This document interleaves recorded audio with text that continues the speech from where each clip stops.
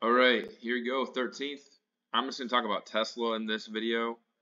So I went back through just to get more detailed into this, to show you where I think it's probably going to go. And if you go out to the monthly time frame, you'll see this is pretty important. I like to start at the highest time frames to find the supply and demand. And you can see here clearly monthly demand is right here between 158 and 204. And then you have monthly supply up here at 262, where we hit a little bit ago, a few weeks ago, up to 314. So they're obviously unloading right here, and like I said in the video yesterday, they're probably going to be loading in this area right here. So if we zoom in here, that's monthly demand. You can go to weekly. I have weekly in the green. So we also hit weekly supply right up here, monthly and weekly. Came out of that. And then I have the gap fills right here. We're currently in daily demand, another daily demand zone here, and then monthly demand. So those are all the levels to watch. Then you got the moving averages. Obviously, we finish above the 20-day or the 200-day moving average on the weekly. But just based on the structure and with monthly demand all the way down here, I do think that it is probably most likely we're going all the way down here. Now, especially now after Friday going down even more, and just negative news after negative news. Even with this 200 on the weekly right here, and we finished above it, I do think that there's a very good chance that we push lower than this. And I think that we're probably going to hit, my guess would be something like this. So let me draw a parallel line. If we're going to 172, and this is WX, that means we have to have an ABC pattern for the Y wave. So I can draw this down here. And you're looking at a minimum of 172. And then you could look at a maximum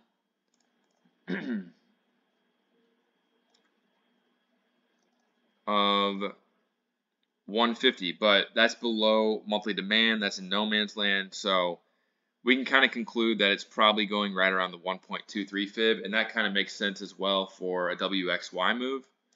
So I'm saying 172 on the, there's no daily, I don't think, or weekly down in that area. Let me double check though.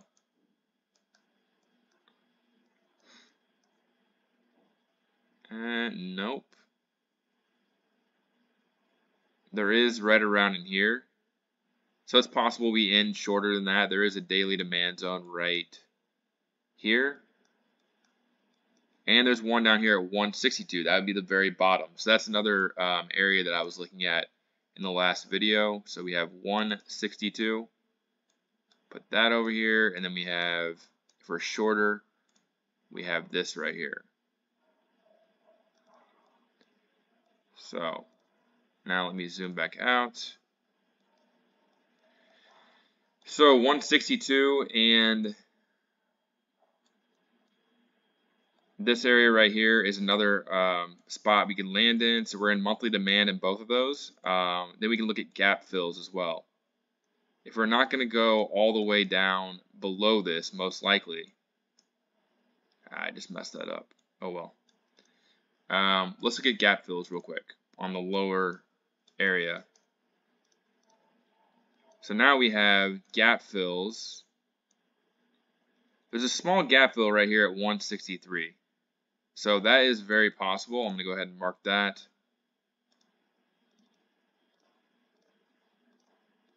And then there's a big gap fill here at 146.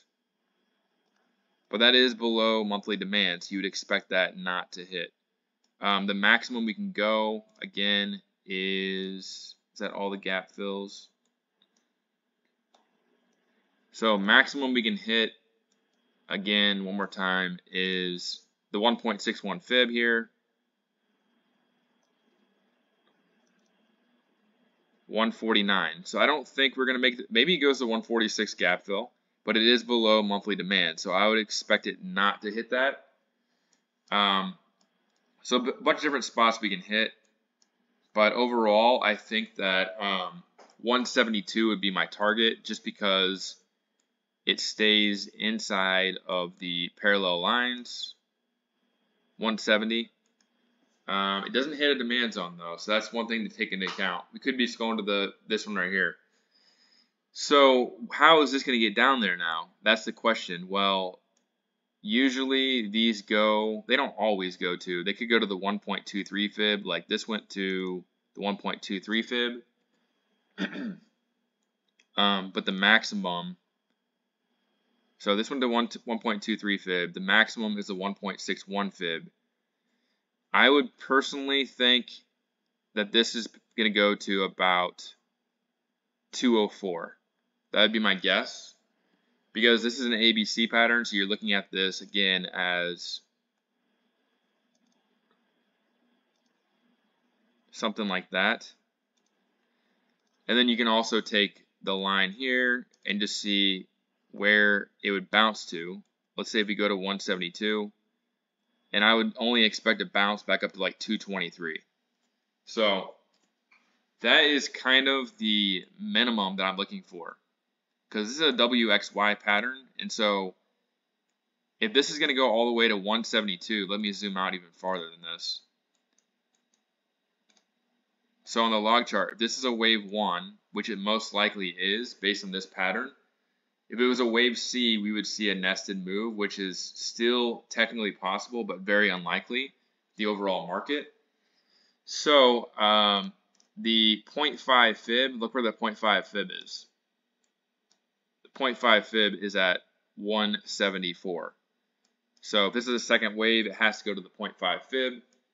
So there you go. Basically, that's what I think is going to happen over the next probably 2 to 3 months. Maybe shorter than that. It could be, I mean, 204 will probably come into earnings, or maybe like early next week. And then I would expect a bounce maybe into earnings, and this could actually come quicker than that. Maybe it ends in like February or March. But anyway, we'll hit the 0.5 fib, and then I'm expecting a third wave after that.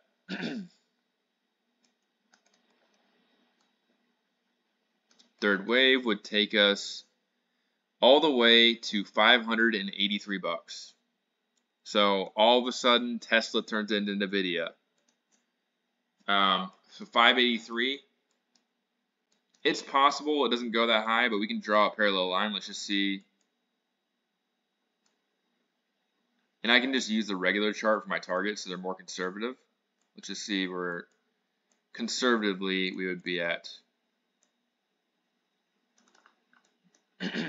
You're looking at 423 even on the regular chart. And this is probably better, to be honest, because I don't think that it's going to go to like 800 bucks. So 174, pull back to 362.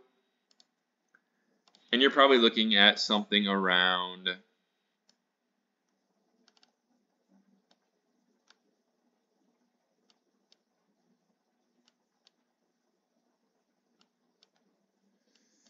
$557.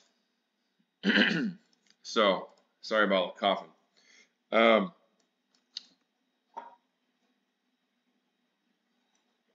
So, you can see why it's not a huge deal that this dip is happening.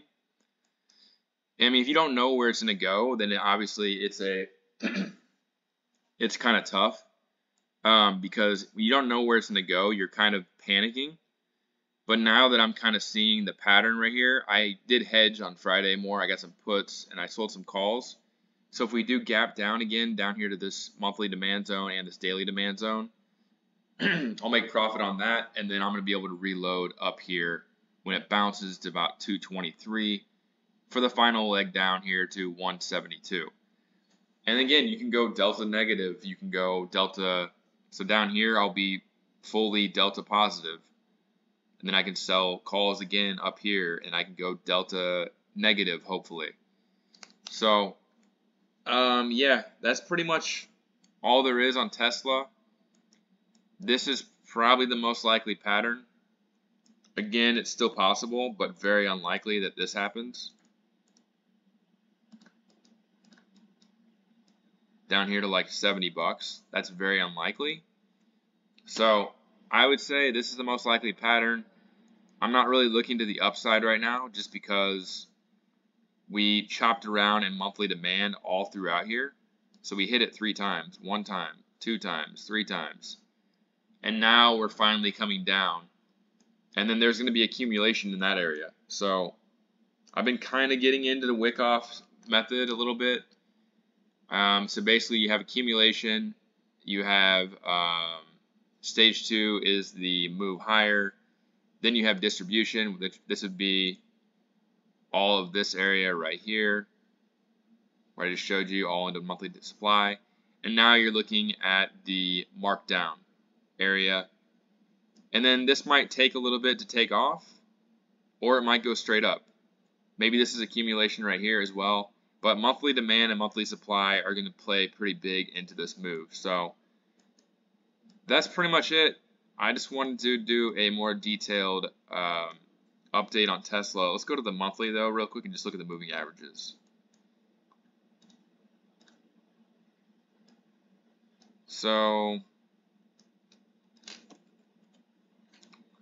I guess the 50s up here at 50s here at 207.